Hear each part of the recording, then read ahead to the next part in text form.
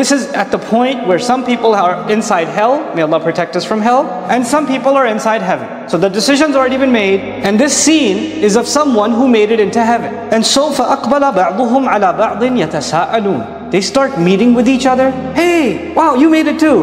And they're hanging out with each other and they're asking each other questions. So, how was it for you? Man, Judgment Day, that was scary stuff, right? And they're having all kinds of conversation. And one of them, he looks around at all these familiar faces and he says, قَالَ قَائِلٌ مِّنْهُمْ إِنِّي كَانَ لِي قَرِينٌ. I used to have a friend. He's remembering some friend of his that he remembers from this life. And now they're not here. Where did they go? I don't see them here. And so then he remembers some of the conversations he used to have with this qareen back in this life. And he says, يَقُولُ أَإِنَّكَ لَمِنَ الْمُصَدِّقِينَ. Do you seriously believe this stuff? You seriously believe in this heaven and hell stuff? But even more than that, sometimes close friends, one of them says, hey man, let's do this. And one of them says, no, we have to fear Allah. It's not right. What we're doing is not right. Allah will ask us about it. We're lying. We're not being honest.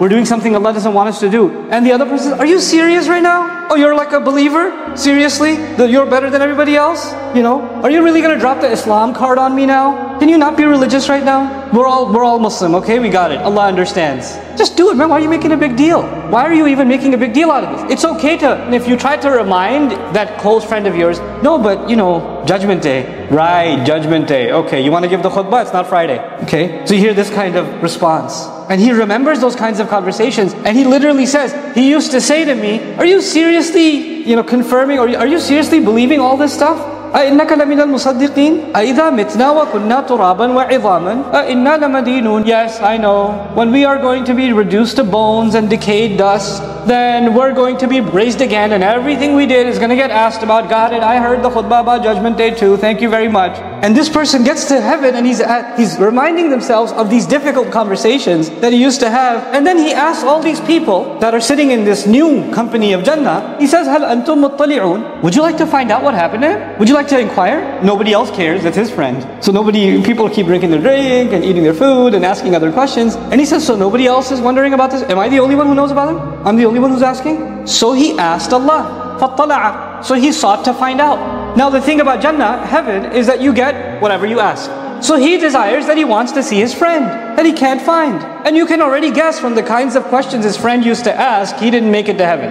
And now he wants to see his friend. But to see his friend, Allah will have to show him a picture of hell. So Allah describes, فَرَآهُ فِي سَوَاءِ الْجَحِيمِ. It is as if a window is open in heaven, and he can look inside, and he can see his friend, or his qareen, his associate, this person of his, in the middle of hell. In the middle of the roaring flame of hell. Jahim actually comes from juhum, which is when the pupils of a lion dilate before it's about to eat you up. That's actually called juhum. And when the fire sees its prey and it gets exaggerated, it gets aggressive, that's when it's called jahim. Now, this is a person you cared about your whole life. So you would imagine the moment you see them, you say, oh my God, can I help you? Can I get you out of there? I have to help you.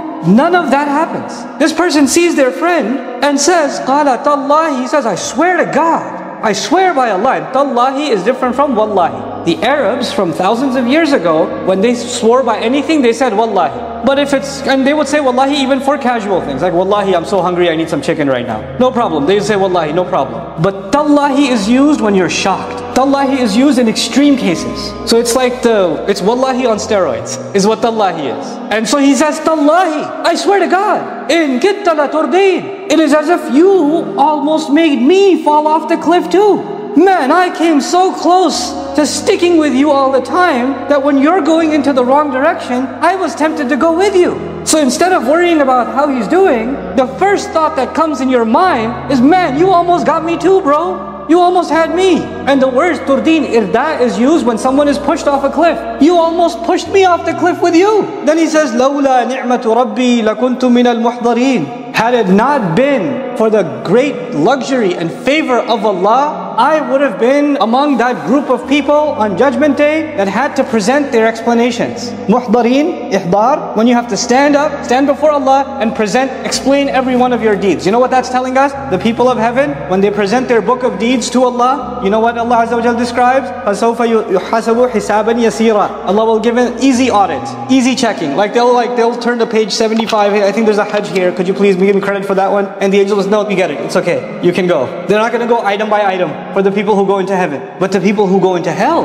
people who are in trouble, they start getting, so what happened on this day? What were you doing at 3 a.m.? What was this? Who were you with? What were you talking about? What did you text? What did you say? What did you do? What did you eat? What did you drink? And the Prophet ﷺ would describe, إِنَّهُ مَنْ سُئِلَ يَوْمَ الْقِيَامَةِ فَقَدْ هَلَكَ. The person who starts getting interrogated on Judgment Day has been destroyed. So this guy's in heaven, he sees his friend, and he says, man, I was almost in the list of people who have to stand and explain themselves. Thank Allah, I was from those who Allah went easy on, and He gave them an easy hisab. And it would have been because of you that I would have been on the wrong list of, min al-muhdareen. And then he doesn't want to see any more of that hell. Please close that window, I got my wish. Thank you very much. And he's in heaven, right? He's in Jannah. But the shock of seeing hell, even for those few moments, was so powerful that this person, when that window closed, before this window opened, they were in heaven. After this window closed, they're still in heaven. But they can't believe it. It's like they just got here. It's like all the luxuries of heaven disappeared for a moment, and it's like they just got here. And they say, أَفَمَا نَحْنُ بِمَيِّتِينَ. We're really not going to die anymore?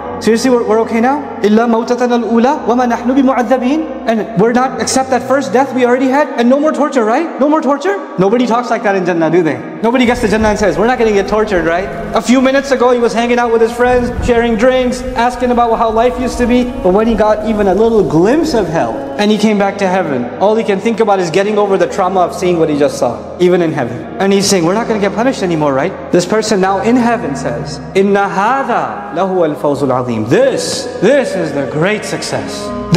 He didn't call the drinks and the company and the food and the mansions and all that great stuff. He didn't call that success. You know what he called great success? Escaping a terrible friend who was leading him down a dark path. Not becoming of those who have to be presented on Judgment Day and have to explain themselves. Man, I escaped that? That's the biggest success.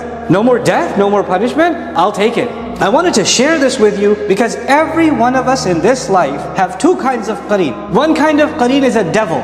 It's a shaitan. We can't see him. He's there all the time. He's done a PhD on you. He studies you. He knows when you're the weakest. He knows exactly what your temper is like, what your temptations are like, what your weaknesses are like. And he knows exactly when to whisper to you when you are in your weakest moments because he has studied his enemy. You know how in sports, opposing teams, they study the other team's strategy? This guy is one devil assigned to you. He's your qareen. So at Qaf, he'll be described as a qareen. This guy is with you your entire life. Your entire life. No psychologist has you figured out like this qareen does. And his job is to push you to do the wrong thing all the time. All the time. All the time. And when he succeeds, Judgment Day will come and this qareen will say to Allah, رَبَّنَا مَا أَطْغَيْتُهُ وَلَكِنْ كَانَ فِي ضَلَالٍ بَعِيدٍ. I didn't make him do it. He was lost, he's confused himself. That's one kind of qareen. But every one of us in this life also has another opportunity of qareens, human qareen. And they can be good or bad. That's up to us. Who did we decide to tie ourselves to? That their opinion becomes our opinion. Their influence becomes something we obey. When they ask us to do something, we just do it. We don't think about the consequences. We're afraid to say, Allah, I know you want me to do this, but Allah doesn't. No, I'm not going to say that because they'll get upset. You're okay with making Allah upset, not okay with making them upset. That's the qareen too. And that's the kind of qareen that's helping you and me get pushed off a cliff.